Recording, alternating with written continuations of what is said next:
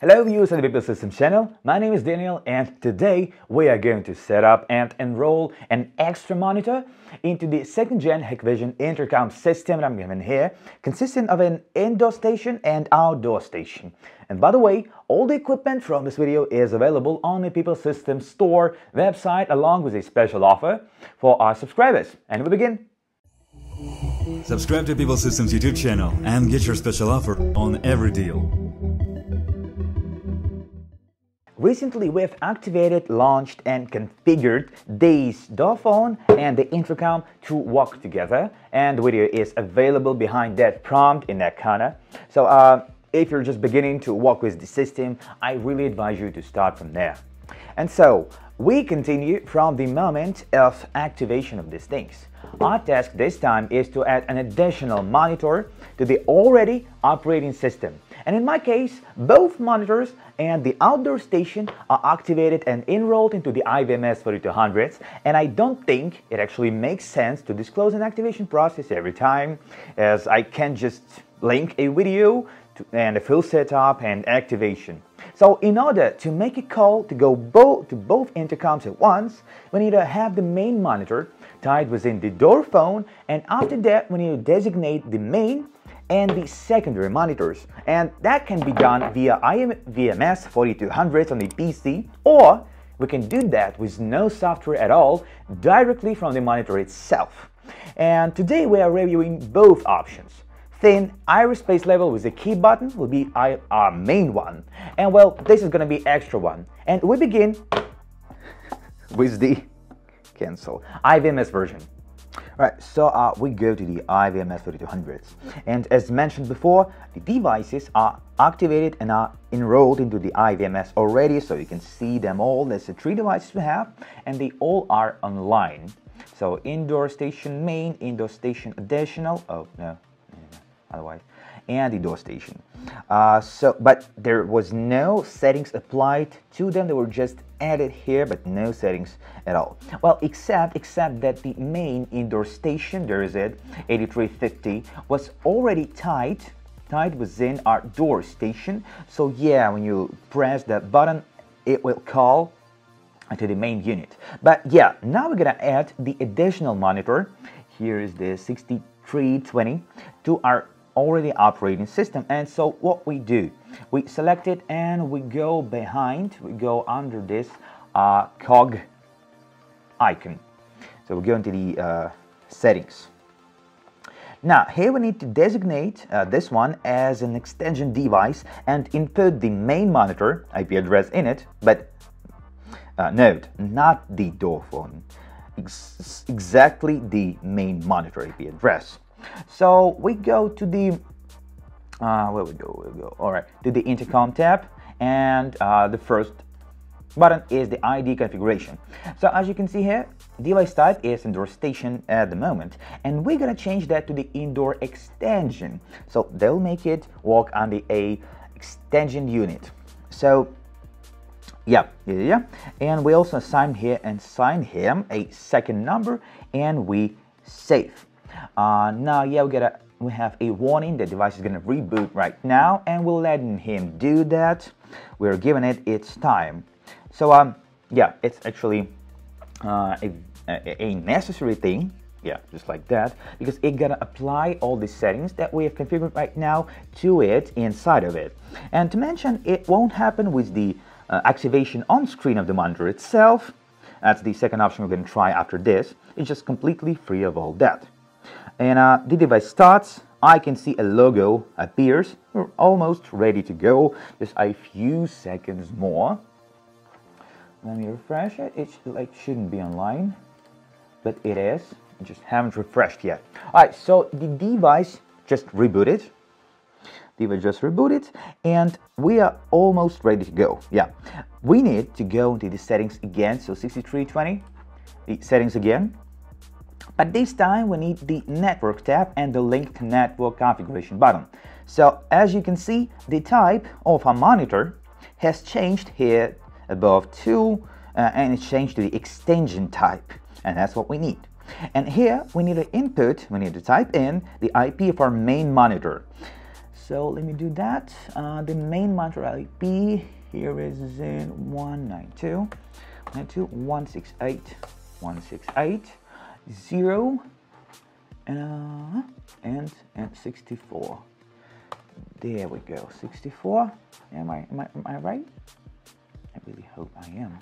And I am saved. It's fantastic. We're done here, and now let me show you how does that look.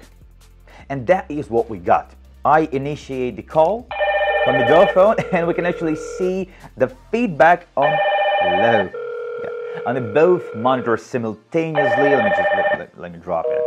And we can also go to live view, and well, on both door phones, and you can see everything is also active here. And the functionality, the door is open. Is the same, and we can instantly open the door on both of them. So all right, now what I'm gonna do, I'm gonna restore the factory settings on my X-ray intercom to show you the second way to tie it to our system, and I wanted to do clearly.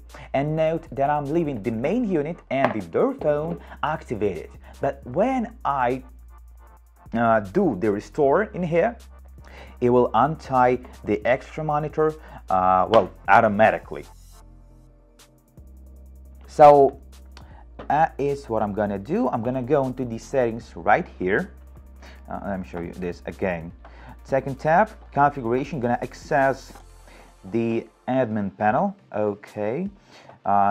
The final tab here, and I'm pressing the restore all. So now the device is going to reboot, and after it will start up, it will ask me to activate it again and to input a password, and that actually means that it wasn't yet activated.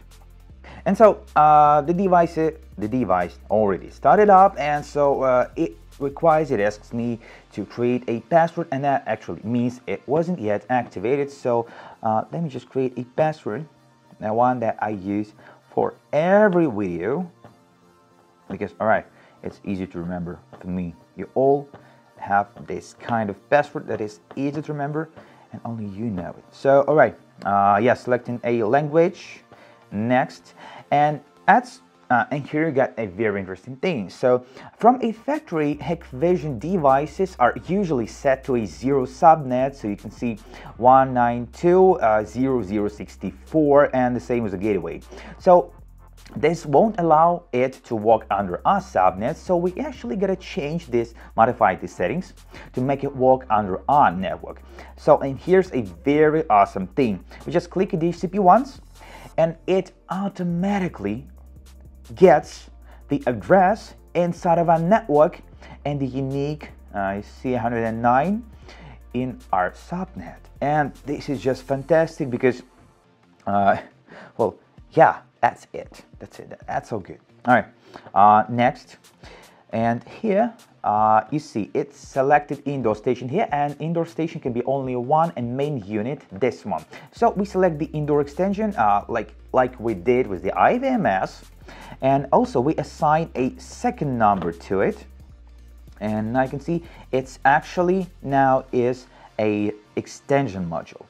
We press next, and here, well, I'm just literally bowing to the system for its simplicity. Now watch what happens here. After you select that this is an extension module, you cannot find this call panel, this door phone anymore in here. The only thing you can look up for here is the main monitors, main units. So you see it's 8350TE1, and this is it, the monitor. Everything is really thought out here, because when you change it, you can only, on this auto search screen, find this kind of devices. So yeah, we just click here, finish, and well, there you go. Hi, this is fantastic. The same functionality. The door is open. Door is open. The door is open. Now we're gonna drop it. And isn't that fantastic? I mean, that is so simple. Just, I don't know, fantastic. And let's go to the broadcast, main door station. So again, the same functionality and identical functionality for both of them. The door is open. Door is open. The door is open. open. Door is open. And this is how easy it actually is. And now let's conclude. Let's sum up the whole thing. In conclusion, I want to say that I was simply struck by the ease of this setup and activation, and specifically the ability to configure both monitors and the doorphone and then just instantly link them all into a single system without even using any PC software. It is amazingly simple and convenient. And while in a People Systems store, we have not only this available, but also an alarm systems, IP cameras, and many other devices, brands. And if you indicate that you're a subscriber of ours, we'll make a much more tasty offer for you. So need help, questions, descriptions of your tasks are always welcome in the comment section on this video. And not a single one will go unanswered. Thank you for watching.